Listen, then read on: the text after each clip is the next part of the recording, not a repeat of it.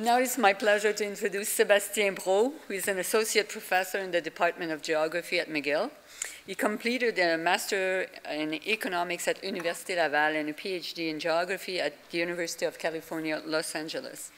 He has worked as an economist with the Conference Board of Canada and as a research associate at the Canadian Institute for Research on Regional Development. His research seeks to understand recent geographies of inequality and precarious employment. More specifically, his research program aims first to identify and analyze spatial patterns of inequality across North America and European region, and to understand which factors lie behind these patterns. Sebastien?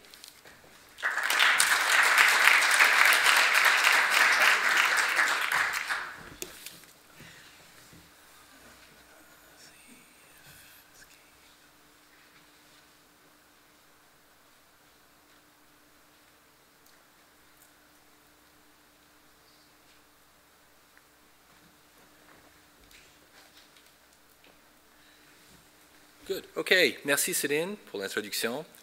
What I would like to do in my remarks today is say a few words about some of the work that I've been doing on the geographical dimensions of inequality in Canada.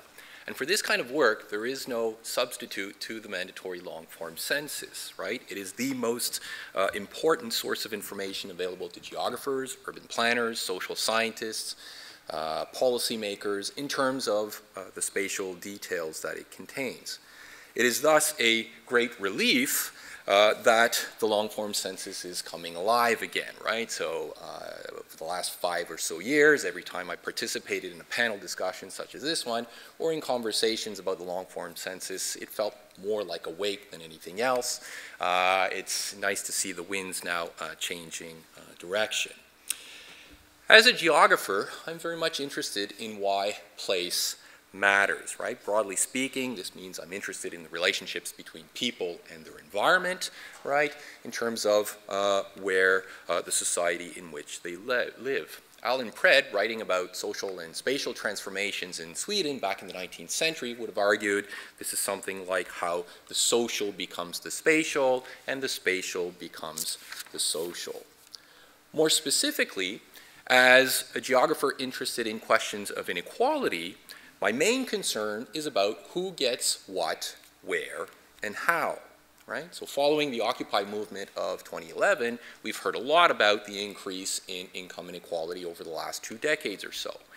And in describing or studying this increase, right, economists and sociologists, with all due respect to my esteemed colleagues here, have tended to focus on the who question, right, in terms of inequality across occupational classes or ethnic or other groups. The where question typically is overlooked, right, in terms of place-to-place differences in inequality. Yet what I would argue is that a geographical perspective can actually tell us a lot, not only about the changes in terms of the spatial patterns of inequality, but shed light in terms of what the causes of those changes may be, but also in terms of the consequences, right, in terms of negative social health, environmental, and social outcomes. And of course, all of this is very important from a policy-making point of view in terms of figuring out what the right policy mix might be, right? Ian used the term place-based versus person-based type policies. We'll come back to this later on. To get a sense of how that geographical perspective may be important, what I'd like to do over the next few slides is just go through some of those maps that we've been working on over the last few years to give you a flavor of that changing landscape in terms of inequality across the country. So what we have here, right, is the evolution of earnings inequality across regions in Canada from 1996 to 2006. Now, regions here are essentially defined as census divisions. These are large counties, if you prefer, right? What we've done with the census microdata files is being able to reconstruct those boundaries so that they're consistent over time. Now, in the red, what you have are regions which have experienced above average growth in terms of inequality over that 10-year period. And in the darker blue shaded areas, we have regions that have experienced below average growth in inequality. And clearly, as you're scanning across the country, you see a divide between eastern and western regions, right? Inequality is typically much higher, growing more rapidly in western regions compared to eastern regions where inequality tends to be lower and more stable, right? There are pockets of high income inequality in southern Ontario and a few other outliers, but the primary divide is that east-west divide. If we look at what's going on within the urban hierarchy, we also see some interesting spatial trends here, right? So here we have the darker shaded circles representing cities with higher levels of inequality in 2006, the lighter shaded area, lower levels of inequality, and of course the size of the circle tells us something about the population size of the city. So there are two things that really stand out here. One, we can again see that east-west divide. If you look at all of the cities in Alberta and in British Columbia, with the exception of Victoria, these are all very high inequality cities, right, compared to their eastern provinces counterparts. The second thing is that we also see some relationship in terms of inequality and the size of a city. Typically, cities with larger populations will have higher levels of inequality compared to smaller sized cities.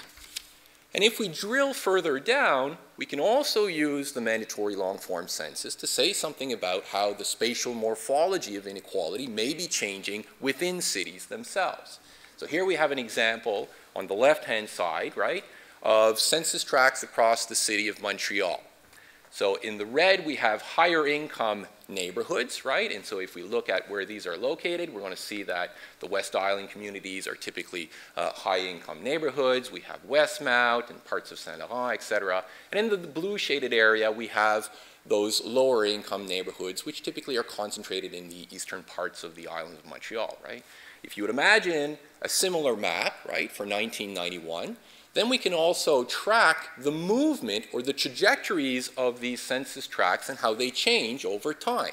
And this is what we've done in the right-hand circular histogram here. There are 4 quadrants, right? So essentially all we're doing here is counting each census tract, right, in terms of where they are 15 years later. Are they relatively richer or relatively poorer compared to their starting point back in 1991? And as you can see, there are 2 quadrants which dominate, right? Most census tracts or neighborhoods find themselves in this particular quadrant, which is where we have census tracts that are relatively richer over time, or in this lower left-hand quadrant, right? So what we have is a growing spatial polarization, a pulling apart, if you will, of spatial inequality within the city of Montreal. Now, this pattern is also one that we find in most other large urban centers, Toronto, Calgary, Vancouver, and to some extent even Ottawa. Now, you'll notice that all of the maps that I've shown so far use 1990 or 2006 data. I have avoided the 2011 census so far, or the survey, right? For the reasons that we're all familiar with. Lack of quality, or the response rate is lower, questions regarding the quality of the income data, and also the fact that for a very large number of communities, the data was simply not published because of high non-response rates, right? So what I would want to do here, just to show what happens and how geography can be of use in terms of looking at those data quality issues, is go through a simple exercise where I have a little animation focusing on the province of Quebec, right? And we're going to be looking at those low income inequality regions again and how they have evolved from 1981 through to 2011, right? And as we're shuffling through these maps, remember that the blue shaded areas are low income inequality regions, okay?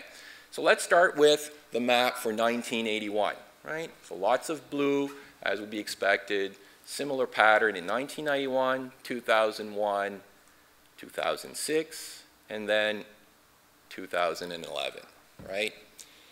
So the picture is drastically different than what it was with previous generations of the mandatory long-form census. Now, of course, we all know this is related in large part to the fact that there are a lot of missing communities in Quebec, 183, I think, for which data was actually not published.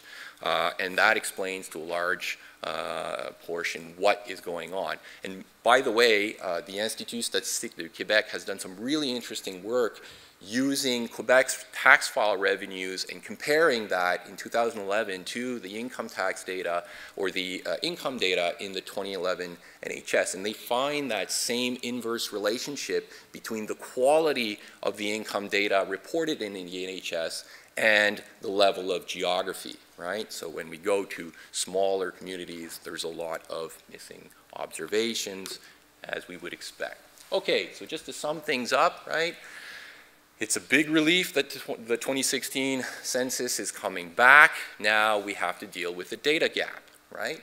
I think it's going to be very important to revisit, once we have that data, a lot of these divides to see if they are still persisting, right? And also to try and identify the drivers to get a better idea of whether or not it's because of the industrial composition, right? The unemployment, the education, the ethnic composition, or the age profile of regions that we see these patterns in spatial inequality. And of course, this brings us back to the optimal policy mix, right? Thinking about how we move forward to promote more inclusive growth in terms of what approach is best, person-based or policy-based approaches. Thank you.